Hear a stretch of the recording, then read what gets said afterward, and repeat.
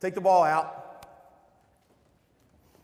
Take the ball out. Spread out in your zone, your press offense. Go wherever you want to go.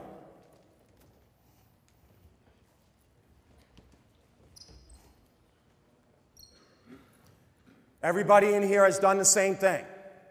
You're in a desperate situation. You have to get the ball back. You have to get the ball back without time going off the clock. So we all do the same thing because it's in the coaching manual.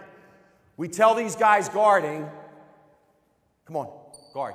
You got a face guard here. You got a face guard there. You got a face guard. What do we tell these guys? Come on, get us a 5-second count. Anybody in here ever gotten a 5-second count on this? Okay, so why not try something a little different? Come with me. Zone up here, zone up there, zone up there. Direct traffic. Talk to your teammates right now about what you want them to do. And then as soon as this referee goes to hand him the ball, the two of you attack him. Scare the shit out of him. You understand? Attack him. Ready? You're coming right after him. Come on, here's the referee. Come. Go. Get a touch. Just get a touch. Just get a touch. Maybe. Maybe. Maybe. Food for thought. A special situation. Two guys guard the ball.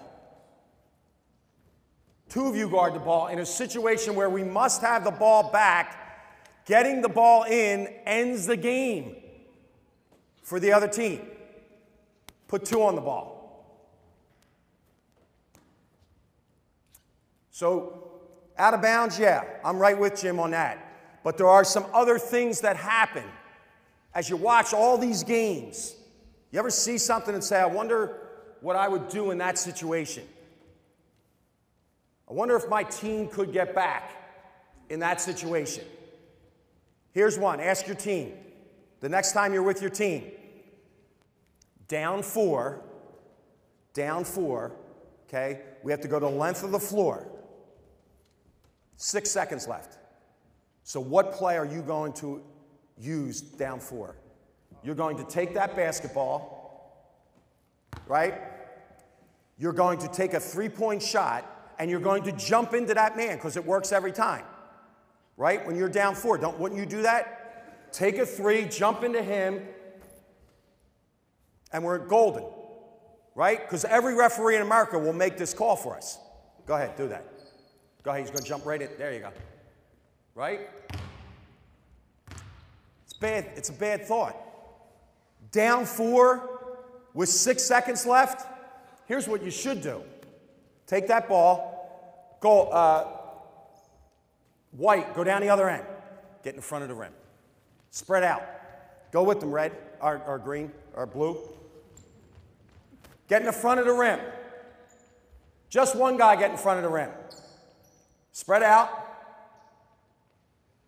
Everybody that's coaching blue has told blue to do what? Don't foul. Okay, perfect. Throw the ball to the front of the rim. Catch it, lay it up, and we have a chance. Right? Because he's told not to foul you.